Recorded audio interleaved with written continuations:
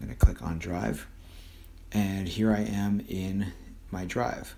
The easiest thing to do probably is to click on that search bar up at the top, and you don't even have to put in the name of the file or the folder. Just click on where it says Folders, and you should see something called Audio, and it should be up towards the top of the results because I very recently uploaded your audio files if you recorded through Zoom. If you recorded through some other software and then put that into Google Drive, you just need to find the folder where you put it. But if you worked through Zoom, I made these folders called Audio. You're going to open up your folder, and you've got all these different audio files that are in here.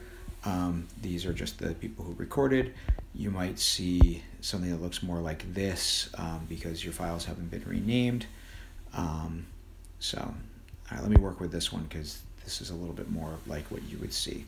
So here are all the different audio files. And to get them onto your phone, you have to do this for each individual file.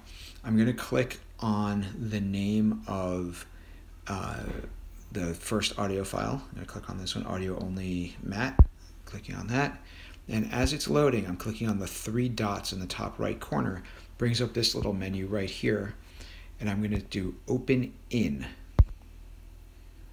And it gets it ready to export it out of Google Drive and into a format that can actually be used in GarageBand when you're doing your editing. So I'm going to click on Save to Files. You might have to poke around a little bit to find that option. I've been playing around with this all day, so that's why mine is visible. So I'm going to click on Save to Files, and I'm just going to save it to on my phone. That's the only place it needs to go. If you want to put it into a new folder, you can do that. If you want to dump it into, like a GarageBand folder or something, you could do that. If you want to use iCloud Drive, I actually don't know if it works with iCloud Drive, so you might be better off just saving it onto your phone if you have the storage. I'm going to click on Save up at the top, and it's going to get itself to where it needs to be. And I'll do that for all of the other audio files on here. I'm actually, for right now, just going to do it with two, so I have two to play around with. And I'm going to save this one also by clicking on those three dots up in the top right corner.